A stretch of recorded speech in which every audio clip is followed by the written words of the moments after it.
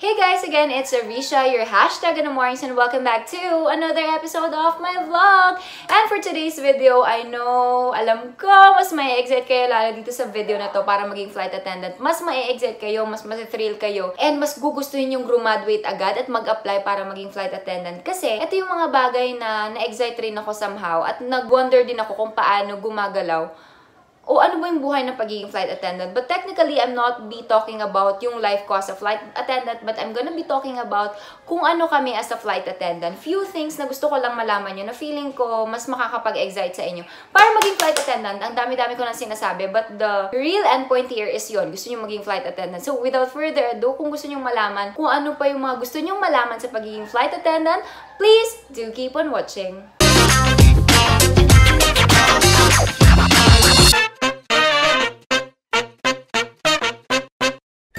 For today's video, guys, alam ko natataka kayo, ano kayong sasabihin ni Ate Ariexia sa vlog na to? Sabi niya mas ma-excite daw kami maging flight attendant. Well, basically, isa rin to sa mga rason kung bakit masaya maging flight attendant, pero mas gugustuhin ko siyang gawa ng title na mga bagay na hindi nyo alam sa pagiging flight attendant. Things that you don't know about being a flight attendant. Kaya naman ako din super excited kasi ngayon ko lang din nalaman to nung naging flight attendant ako. But ngayon, I am very much glad to share it to you guys para meron din kayong idea kahit papano. So, may kinalaman ito yung sa day off namin, sa mga flights namin, at yung mga shifting namin pagdating sa schedule namin. So, ayun na. Simulan na natin siya. So, first na gusto kong i-share sa inyo is about sa aming day off. So, for the information of everybody, kami mga flight attendant is parang nasa government. Sa isang buwan, meron din kaming 8 na days off. Ibig sabihin yan, kada week, meron kaming 2. Sa isang week or sa isang set ng duty mo, kailangan yung maximum mo lang na pwedeng i-duty is 6 days.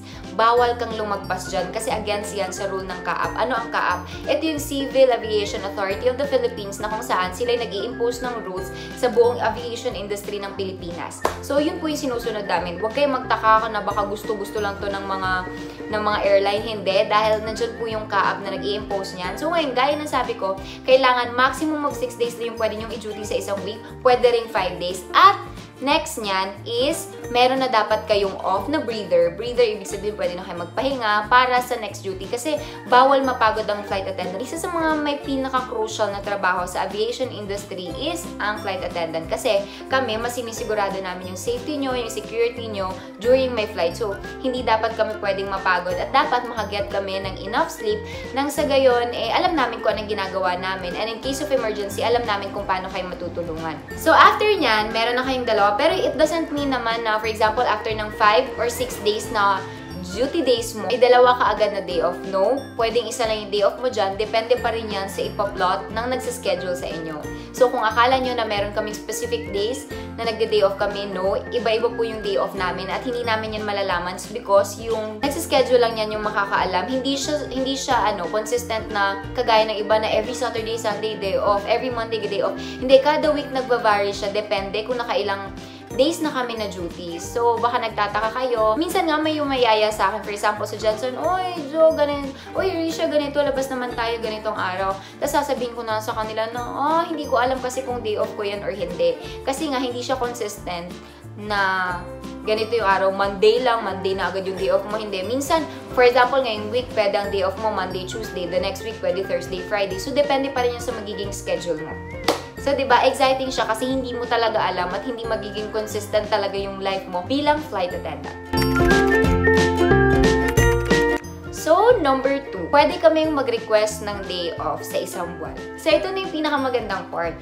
Kasi, alam mo, nung nalaman ko to, na pwede kaming mag-request ng day off namin, sobrang saya ko kasi hindi mo na kailangan mag-leave kung nagkataon. Kasi pwede mo na siyang i-request. And at the same time, sa isang day off mo, sa isang set of day off mo, na kumbaga yan yung day off mo sa week na to, pwede siyang 4 consecutive day offs. At sobrang napakaganda nun kasi pwede kang mag-plan ng travel mo. Diba? Unlike sa ibang kumpanya na automatic leave kasi hindi mo naman pwedeng i-move yung day off mo mo sa ganitong off. So, yung sa amin pwede. Kasi magbibigay naman yan sila ng, anong tawag nito, ng priority number every month. So, may mga set of cabin crew na priority number 1, priority number 2 hanggang 5. So, 5th group. So, pag ikaw yung first group, kung ikaw yung number 1 na priority ngayon, ibig sabihin, kung ano yung request na day off mo, talagang ma-achieve mo yan. So, ayun, maganda lang siya kasi pwede ka pang mag-request. So, sa isang day off, pwede mo siyang 4 na magkakasunod na araw na day off. So, ayun siya. So, bali, technically, sila na magsiset ng remaining schedules mo para hindi mo matamaan yung straight na 7 days. Bawal kasi 7 days, 6 lang. So, bahala na sila. Basta yun lang, pwede ka mag-request ng 4 na day offs.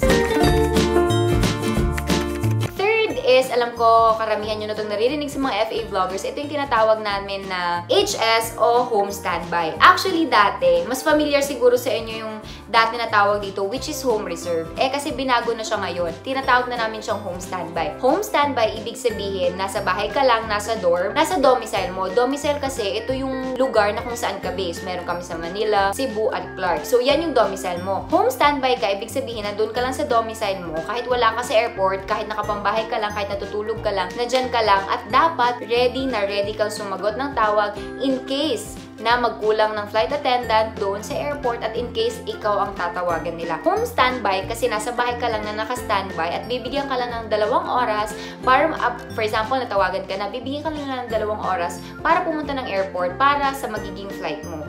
So, ayun, nagtataka kayo kung pwede bang umalis na domicile pag home standby. Hindi po pwede kasi nga in case of emergency na matawagan kayo. Well, naalala ko, basically sinabi sa amin, pwede naman as long as makahabol mo yung 2 hours na nakaprepare ka na may damit ka na papuntang airport. Kung kaya mo yun, walang problema. Kasi, for example, natawagan ka at hindi mo kaya, automatic magiging absent ka niyan or MA. Yun yung tinatawag nga natin missed assignment. Kaya, dapat pag home standby ka, ako, kadalasan naging home standby ako kahit gaano ko man ka gustong umuwi ng Jensen, hindi pwede. Kasi malolocate na sa Cebu Pacific kung umuwi ka sa inyo or hindi. Kasi nga, diba, sila yung sasakyan mo pag umuwi. So, dapat, pag home standby ka, kahit ilang araw ka pang straight na home standby, dapat nasa domicile ka lang. Hindi ka pwedeng umuwi at dapat nandiyan ka lang. Doon pwede ka mag-mall or anything, pwede ka matulog ng matagal, iparing mo lang ng mahaba yung phone mo para at least matawagan ka anytime.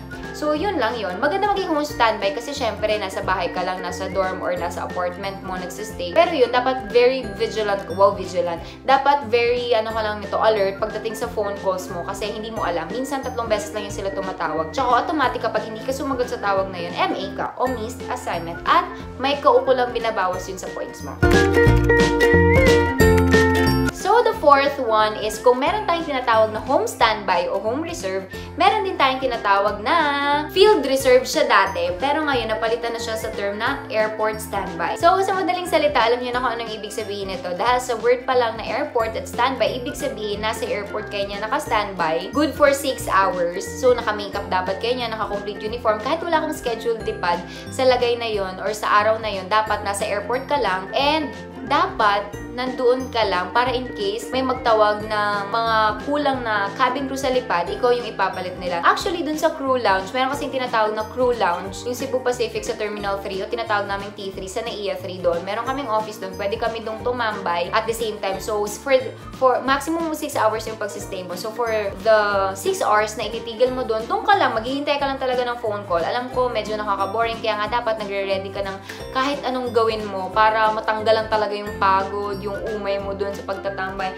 Kaya madalas ako nanonood ng mga Korean drama doon. Para in case na wala man akong maging lipad, ayun, doon lang ako, diba? At least chill. Pwede ka rin namang matulog doon as long as very alert ka lang sa phone mo. And at the same time, ayun, para kung makakatulog ka man doon, dapat make sure na naka-volume or nasa maximum volume yung phone mo nang sa ganon, marinig mo pagtatawagan ka nila. And hindi ka pwedeng magreklamo. For example, 1 hour na lang, out mo na. Hindi ka pwedeng magreklamo. Napa-out ka na kasi nga, hindi pa naman tapos yung duty mo. So, kahit anong oras ka nilang tawagan, pwede pa rin yun. And dapat, 5 minutes after ka tawagan, di ba sa home standby, sabi ko, 2 hours. Pagkatapos kang tawagan, dapat nasa airport ka na.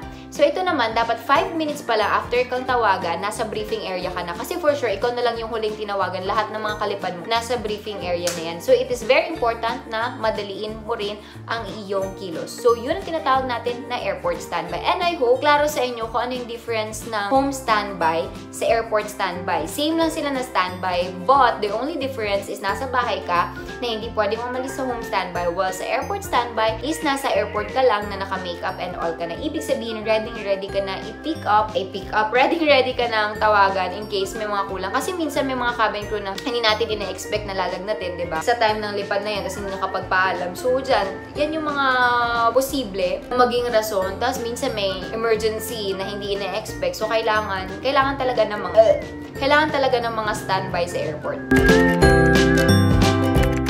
So, ang panghuling mga bagay na dapat yung malaman sa pagiging flight attendant, eto na, marami din akong nakukuha mga tanong na ito sa inyo. Like, kami ba yung pumili ng flights namin? Kami ba yung nagsiset kung gusto namin international o local flights lang? Eto, meron kaming tinatawag na bidding of flights. Ibig sabihin, every month, nagbibid kami ng mga flight namin or layover na gusto namin kung saan namin gusto pumunta.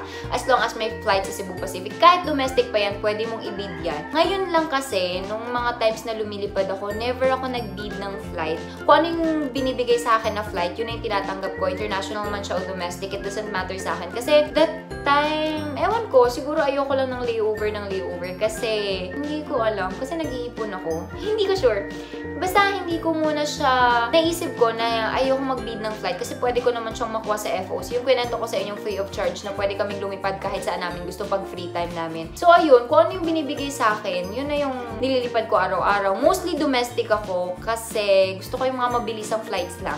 Ayoko ng mga, though nag-international flights naman ako kahit papano, pero as much as possible ngayon na lumilipad ako, medyo prefer ko pa ang domestic kasi nga mabilisan lang, tapos iba-ibang tayo yung nakakasalamuha mo. Minsan kasi hindi ko alam yung anong gagawin sa taas ng eroplano kapag sobrang haba ng flight. And ayun, sa pag-bid nga pala ng flight, pwede mong piliin kung layover yon, kung saan magpa-fly. Ayun, meron din kaming tinatawag ng mga fly with friends, ibibid mo rin yon. Depende sa magiging priority number nyo ngayon. Kasi meron kaming tinatawag na priority group or priority number na every month mag-change yon. Group 1 ka ngayon, group 5 ka next week, ganon. So, depende pa rin yan. Magmamatter yung pag-approve nila ng bid mo sa priority number mo as cabin crew that time. Kaya, ayun, exciting siya kasi hindi lang basta-basta na binibigay lang nila sa ang flights mo, yun na yun. Kasi siguro isa sa mga rason bakit din sila nagkakaroon ng bidding. Hindi lang to sa SEPA ka kasi I believe kahit ibang airlines, meron din silang bidding of flights kung saan nila gusto mo lumipad. Pero it doesn't mean naman na nakapag-bid ka. Automatic yun na yung magiging lipad mo. Again, titingnan pa rin nila yun kung okay ba sa sked mo, kung okay ba na ganito, ganyan. Marami pa rin dapat i-consider. Pero let's just hope for the best in case na nag-bid ka nga. Pero para sa akin, nag-bid ka man o hindi, wala namang difference kasi lumilipad ka pa rin naman. So, ayun lang. That's it for today's video, guys. Marami ba kayo natutunan? Nag-enjoy ba kayo sa vlog? Hopefully. So, ayun, kung may mga bagay pa kayo na naririnig about sa pagiging flight attendant na gusto nyo i-discuss natin dito sa vlog na to, please comment down below para makita natin kung masagot natin. And ito ha, base lang to sa naging experience ko. Hindi ito sa ibang airline, baka magtataka kayo kasi sabi ni Ariexia, ganito, ganyan, no? Base lang to sa experience ko, kaya please, kung ano may maririnig nyo dito, about lang yun sa akin, about lang yun sa Cebu Pacific, about lang yun sa kung ano yung na-experience ko sa pag lumilipad ako. So, I hope you enjoyed this vlog. Thank you so much for watching, guys. And hopefully, na-enjoy nyo to. Sana marami kayong natutunan and hopefully, alam ko mas naging curious kayo. So, i-comment down below nyo yan. Sasagutin ko yan. And sige, mag-comment pa kayo kung ano yung mga gusto nyong i-vlog. Palagi ko itong tinatanong kasi mas gusto ko na yung vlog ko, gusto nyo rin para mas ma-enjoy natin ang isa't isa. And by the way, thank you so much for subscribing to my YouTube channel. Palaki na tayo ng palaki, guys, and I couldn't be more happy. Thank you so much for the support and love. Sobrang nafe-feel ko yun sa mga comments nyo pa lang, sa pag-add nyo sa akin, sa pag-follow nyo sa akin. It's a big thing already for me. Kaya sana huwag kayong magsawa and hopefully samahan nyo pa ako all throughout this journey dahil I am more than willing to help you achieve your dreams. And hindi naman ako nandito para i-brainwash kayo maging flight attendant. I am here to inspire you. And I am here also para at least mas maliwanagan kayo of what being a flight attendant is all about. So that's it for today's video. Please don't forget to subscribe to my YouTube channel. Please don't forget to click the bell button below para ma-notify kayo whenever I upload a video. And please, may mga social media accounts ako. Kung hindi pa kayo nakapag-follow, nakapag-order anything, i-follow and add nyo na ako, guys. Dahil nagre-reply ako sa mga social media accounts ko. Maliban sa Instagram, sa Twitter kasi ako ngayon na-active. Ewan ko, na-i-enjoy ko siya recently. So, I hope, ayun, na-enjoy nyo ang vlog na to. Once again, this is Ariexia, your #GandangMorenx, saying being different is okay. Bye! Thank you for watching!